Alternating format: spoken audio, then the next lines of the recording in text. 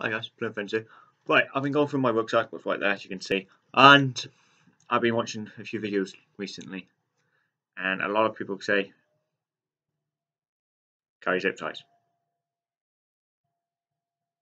Yeah, I've already put the name of the description, so I'm reading name of the description, name of the video. Why? What size? What size? How many? How many? What size? And why? That's going to be the name of the this video. Yeah, as you all know, I carry quite a bit of paracord. I really do enjoy using paracord. Yeah, I know a lot of people say it's so much, but yeah, but that's not to do with paracord today. It's to do with zip ties. I normally carry 6. That's it. This size. Well, there's 2 here, as you can see. I've taped them 2 together. I usually just carry 6. I don't carry any more than 6. That's it. These are good heavy duty zip ties. They might have the plastic thing, but they are good and heavy duty. And so yeah, I don't really use them.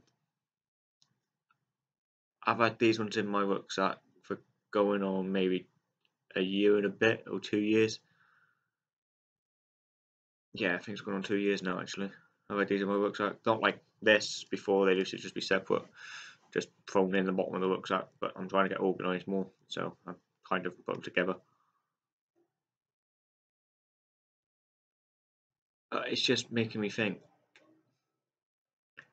do I need to carry this? Do I need to carry these 6? They don't weigh a lot, I'm not saying that. Oops.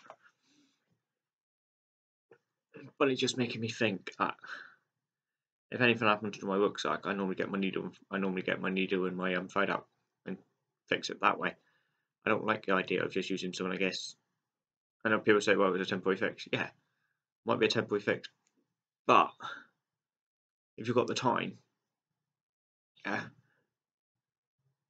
fix it. I can understand if it's a temporary fix if you're on the move. Fair enough. But if you're not on the move, yeah, I can understand that. Yeah, I get that now. Actually, if you're on the move, you fix it with a zip tie. But when you stop for the evening and you're on sort of like timeout zone, you can go along and fix your rucksack with a needle and thread. But I don't know, guys. Just tell me if I'm babbling or not. But please tell me how many of these I should carry, if I should carry them, and why, and what size. Because I'm just 110% about to get rid of this out of my rucksack. As I said, I know they don't weigh a lot. I just don't really like them. It's a one-time use item, and I don't like that idea. So yeah. So thank you very much for watching. Thank you for all the new subscribers. We highly do appreciate it.